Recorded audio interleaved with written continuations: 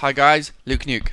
Okay, so today I want to talk to you about the M16A4, the possibly the most elite assault rifle in BF4, in my opinion, of course. Some people may disagree, but this is my opinion.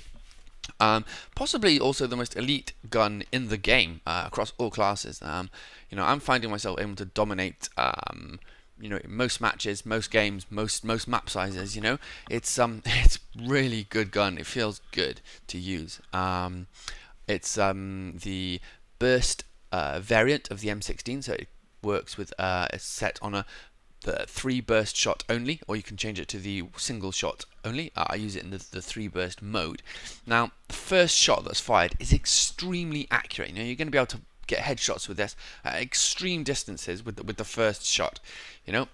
It really does work out very, very well, certainly in my hands. And it takes a bit of getting used to. You're going to need to practice with this to get the domination you want out of it.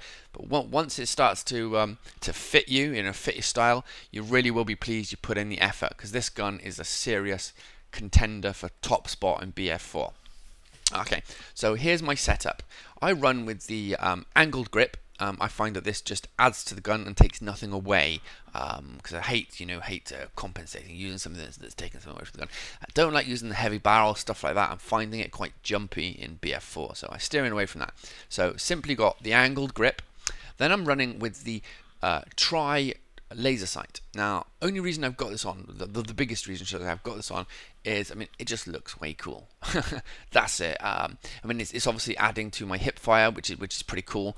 But I think having a laser, really does give your position away quite a lot. So yeah, there's a lot of downsides to having it, but it does look cool, and that's important, to me. So I'm running with that. Sight-wise, or scope-wise, or sight-wise, should I say? I'm using the HD33. That's what I like. I've been running with the hollow. I'm going to show you a bit with the hollow and a bit with the HD33.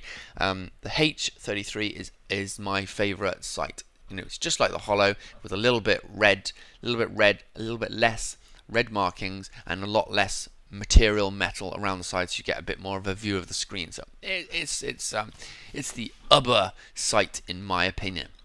Okay, so let me show you what this weapon can do.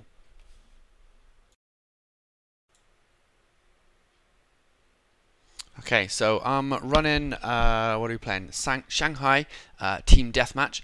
Obviously I'm not going to show you some of the really long shots here on this match. And I'm running with my good friend saBirsiz. I'm going to put the link to his channel down in the description, so if you guys want to check him out. He is a good friend of mine, and he is an UBBA player. I can tell you, he's the only other guy that he's the guy that beats me in this game. But he's the only guy I feel any real competition from at the moment, certainly in my clan anyway. You'll see him running around quite a bit.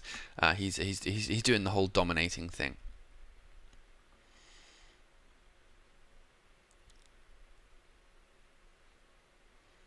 Nice bit of flank in there. See, laser sight came into its own there as I came around that container. Tri laser helped me out with the extra accuracy. And check that's a bit of long shots. First shot hit, see, straight away. Missed with the second shot. That's my bad aiming. But first shot hit straight away. It's a fairly long shot.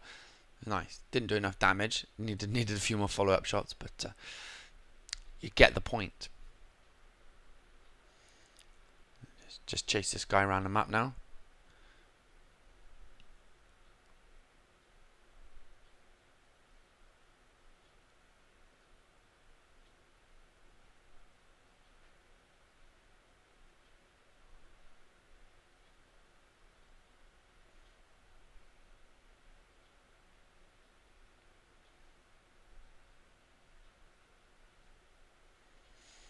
I apologise for the sound. I've turned the sound down a little bit. I've recorded this on Shadowplay. I'm still getting used to using my Shadowplay, and as you probably all know, it doesn't record your own mic. It only records everyone else's mic and the game chat. So whilst I'm playing with my buddies here, all you can hear is my buddies, and you can't hear me replying. It's a bit of a pain. I'm hoping they're going to fix that, or I'm hoping someone's going to tell me how exactly it is that I do that. I don't think it's a feature they offer, so it's a real pain in the ass, to be honest, which is why I'm going to continue recording with DxTory as opposed to using Shadowplay for now until they actually add this as a feature, or I just simply find out how to use it if it is a feature that I simply can't find. Because it makes it sound like I'm being very rude to my teammates, which I'm not.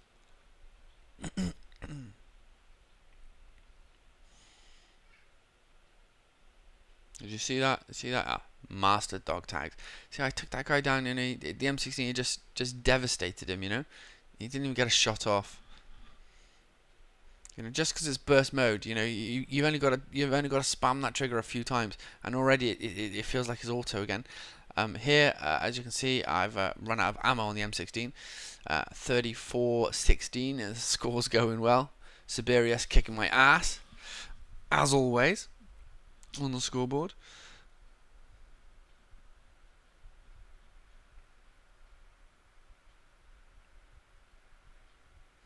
That's saBirsiz, you can hear chatting away in the background, trying his hardest to distract me from my score so he can beat me. Dirty tactic, dirty tactic.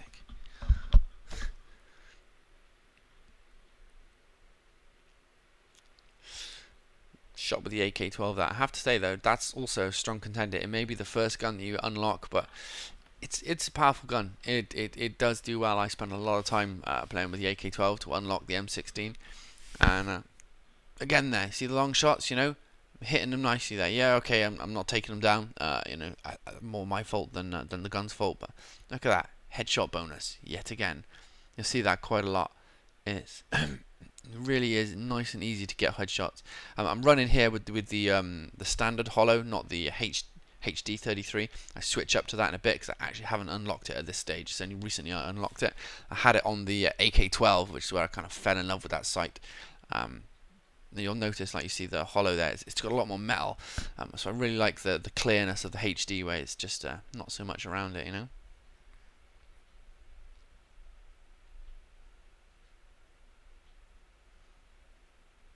Okay, so anyway, I'm going to let the rest of this video play out. There's not much left to go. If you enjoyed this video, give us a like. Subscriptions are always cool. I hope you like my review of the M16A4. I think it is the most elite gun in the game. That's my opinion. But what do you guys think? You know, let me know in the comments. Okay, cool. Until the next time, catch you later.